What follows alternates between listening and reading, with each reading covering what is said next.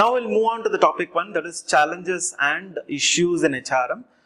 When we talk about challenges and issues in HRM, if you look at it, very closely, one of the major kind of a challenge, I would say, challenges of globalization itself. When we talk about challenges of globalization, there are many countries have merged together now. It's something like, take an example, let's say European countries. All European countries, almost majority of them joined together and they formed an European Union. So that's the way actually, the economies have been integrated and the currency system is same, and the kind of, laws and legal aspects, labor related laws are all almost, similar. So if you look at it actually, in European kind of countries, or probably let's say India kind of countries, and in order to, probably since there is more number of, probably the international business is happening, ultimately it forced the, companies to follow the international standards even in HR practices. So ultimately, because of that integration of economies, that force the company to, rethink about what they're supposed to do, and then, ultimately whichever practices it's not practically possible in certain countries, we have been forced to probably follow it because of the internationalization. So that's the way actually, if you look into it, it has become a global benchmarking, and completely the management style in which they operate is totally changed, and the future of public enterprises actually is becoming more and more private, and it's providing stakeholder kind of approach. Now let's try to look at it, what are the other kind of an advancement if it has happened. One side, if you look into it, technology has developed a lot. That's a boon. But at the same time, because of the technologies, what has happened is your old kind of HR practices, you have been forced to rechange. So that's why if you look into it, actually we are in a competitive kind of a world today, and industry cannot hope to, probably survive for a long with the old kind of a technology. So when the technologies keep changing, your employee and the recruitment also has to happen to, probably keep a trap and make sure that, you can able to, reach to the best. Best example is, I would say, like Bajaj scooters. So when the Bajaj scooters actually, been with the old kind of a technology, when the entire two-wheeler market, automobile market has been moved to the motorbike, there is no other go. Actually, Bajaj company has to recruit a young kind of a graduates and make them put into a job. So these are the ways actually, we may have to go in for a new kind of a recruitment and new kind of a technologies, and make sure that, even the recruitment and right kind of a talent has to be, recruited. And this is actually a very, very difficult process for an HR manager, because they need to, very closely work with the production department, or what you call operations department. Only then you can able to do this kind of changes. And because of the technology, what happens is there is an unemployment can happen. So how are we going to probably map the potential of the particular candidate, and with the available new kind of a technologies, where exactly we can fit this particular employee into a right kind of a system. So that's again a major kind of a challenge. The next one is your IT revolution. When we talk about IT revolution, everything has become now real-time access and sharing of a digital information, and everything is available online, and it is made possible by actually core information technologies like digital networks, information data banks, and computer graphics. So basically we need to workplace of an executive would be anywhere in the world.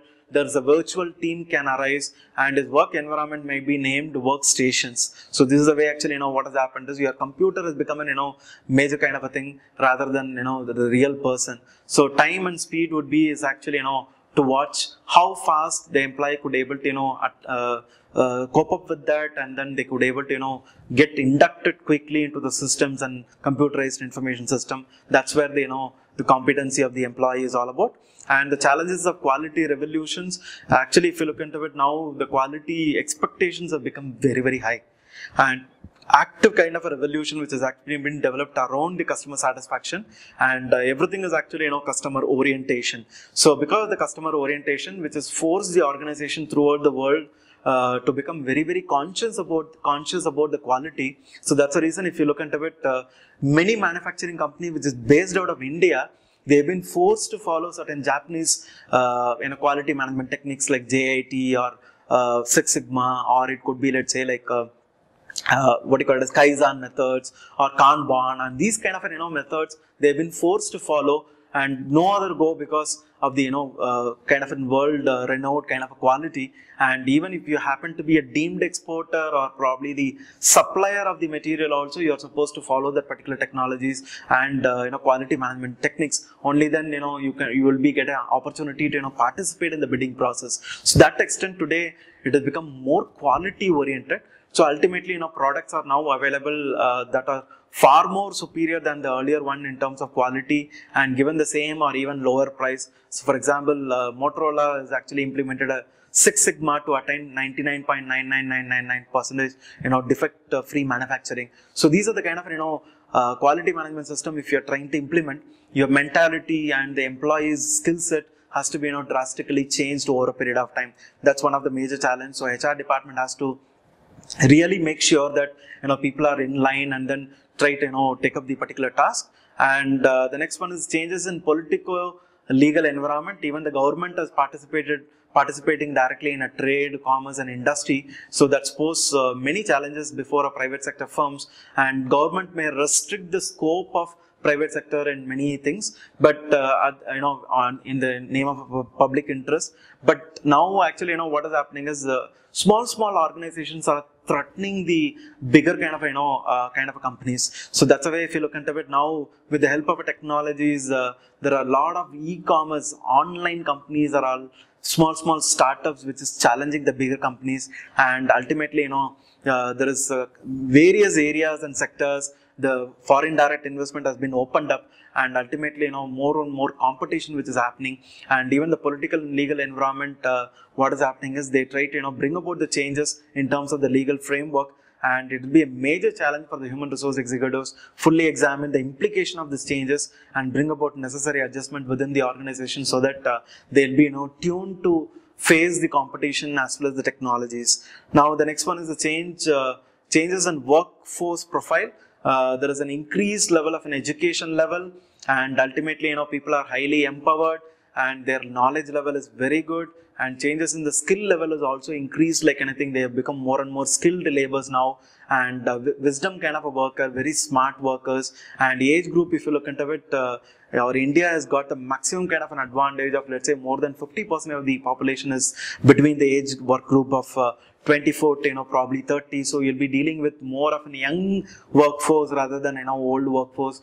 Their young workforce mindset is totally different, and it's more of an achievement oriented. So that's a way actually to keep a tab or probably to motivate their aspiration level. It's the biggest kind of challenge today.